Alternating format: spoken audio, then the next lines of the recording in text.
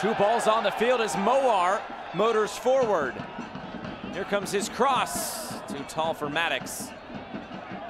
And it's Moar again. Now Aiden Quinn. Rolling this in, and it's a tap-in for Mattocks! His first goal at Wild Horse Pass could be a winner for Phoenix Rising! Odometer ticking off all night long. He has put in a shift, especially going down to 10 men. That requires a tremendous amount of chasing and patience. Loera had the opportunity to step in here the first time, Josh. He pulled out. He saw that Mattocks was going to start to step in from the backside.